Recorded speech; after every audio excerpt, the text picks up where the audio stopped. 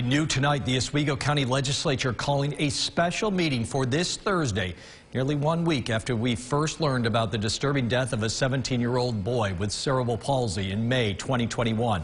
His mother and his stepfather charged last week with manslaughter and criminally negligent homicide. And this meeting comes as many ask this question: did the Department of Social Services do its job in the months and years before Jordan Brooks' death? News Channel 9's Adrian Smith has been digging into the report, detailing just how neglected Jordan was in the years before he died, and joins us live tonight from the Oswego County DSS building in Mexico. Adrian, fill us in.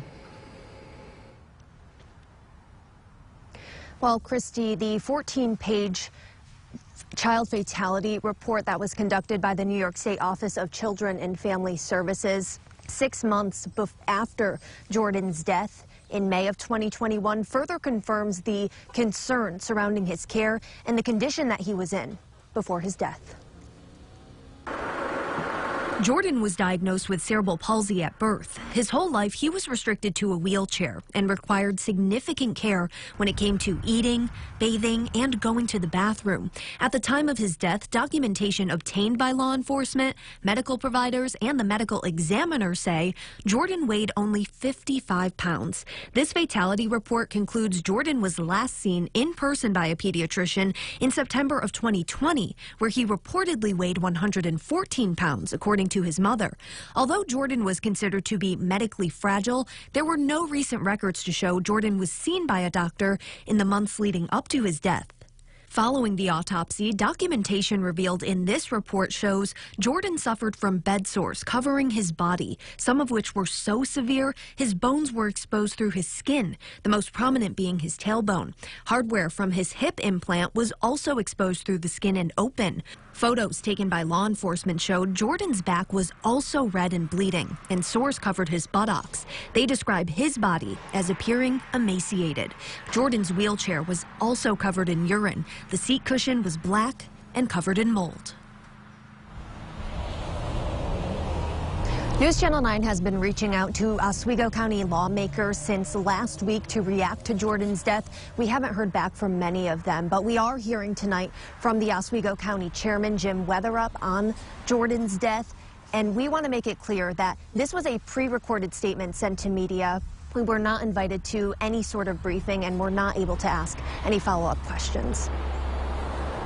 In the wake of this tragedy, Oswego County is examining the actions of the DSS, Child Protective Services, and other agencies that provided services to Jordan. Despite this tragic case, our CPS investigators remain committed to keeping our children safe. On average, they investigate over 3,000 complaints each year, a difficult and daunting responsibility, during which over 1/3 of them are found to be valid. Coming up tonight on News Channel 9 at 6 o'clock, I'm going to have more on that state report for you and the discrepancies between witness statements we obtained last week and the final visit by DPS that was conducted 30 days before Jordan's death. Live in Mexico tonight, Adrian Smith, News Channel 9. Adrian, thank you very much, and continued great work. As News Channel 9 first told you last night, the Liverpool Central School District filed 5 complaints with the Onondaga County Department of Social Services when Jordan and his family lived in the town of Salina.